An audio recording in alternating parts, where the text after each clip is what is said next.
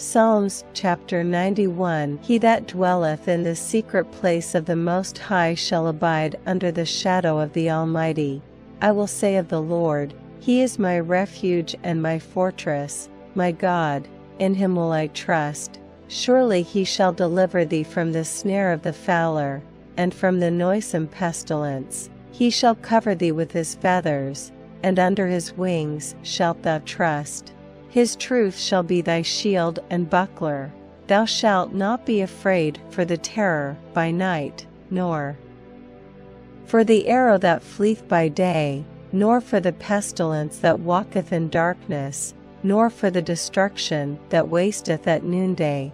1,000 shall fall at thy side, and 10,000 at thy right hand, but it shall not come nigh thee.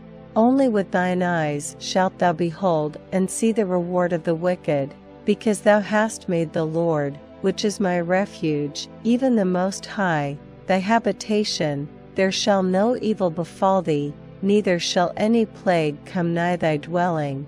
For He shall give His angels charge over thee, to keep thee in all thy ways. They shall bear thee up in their hands, lest thou dash thy foot against a stone.